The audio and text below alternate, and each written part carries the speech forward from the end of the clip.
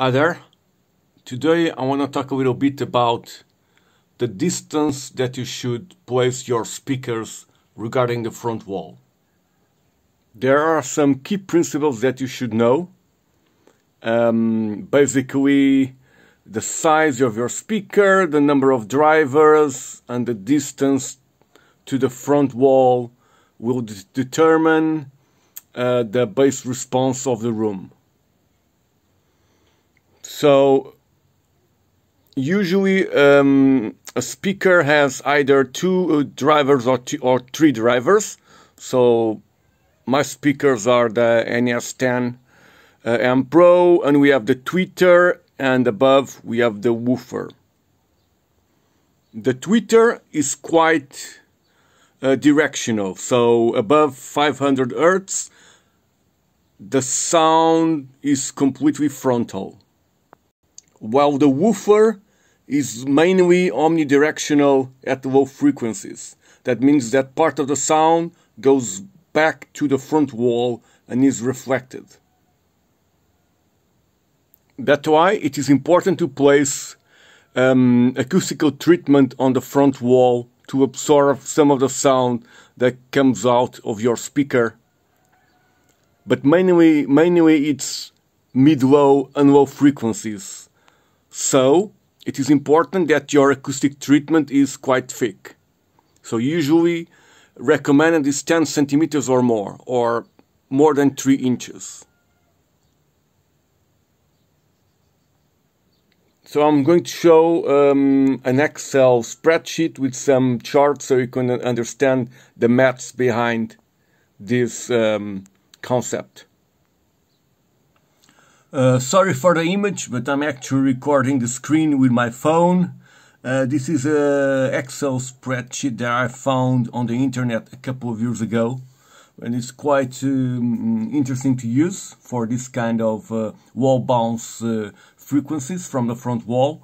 So the first things I want to show you is the difference when you move away the speakers from the front wall. So this curve over here is the frequency response, and it's 10 centimeters from the wall. So for instance, now if I change this to 50 centimeters from the wall, the frequency response gets reduced a lot.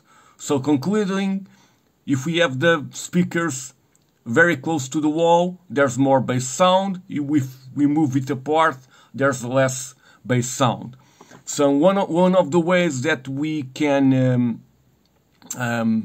reduce the bass frequency is to place acoustic treatment. So I'm going back now to, let's say, 20 centimeters off the wall here, and so the frequency response went up. And now I'm going to place absorption on the front wall. So let's say that I choose a thin panel of an acoustical foam or acoustical panel. So the panel will have very low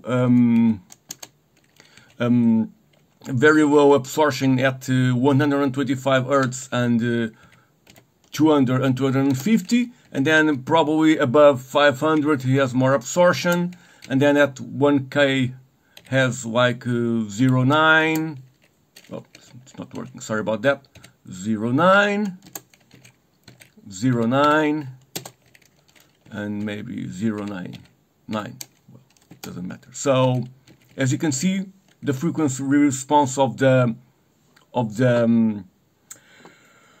Excel spreadsheet has changed, and the curve became more flat. So, but why it is important for you to choose a thick panel is basically for you to control the wall absorption at 125 Hz and 250. So instead, if we use 0.5 instead of 0.1, so we're actually absorbing 15% instead of 10%. As you can see, it has flattened the curve a lot. And if you use like 70% at 250 Hz, the curve gets further reduced. Okay? And now we change here to 0.8, for instance, or 0.9. And now we have a much flatter curve.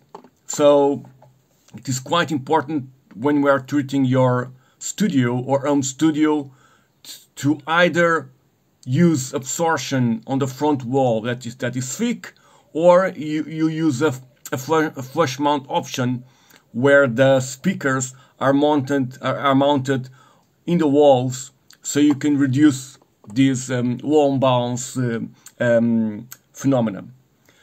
Thank you so much for watching. Please subscribe the channel, and I will try to upload more information soon, either about acoustics or our audio. Thank you.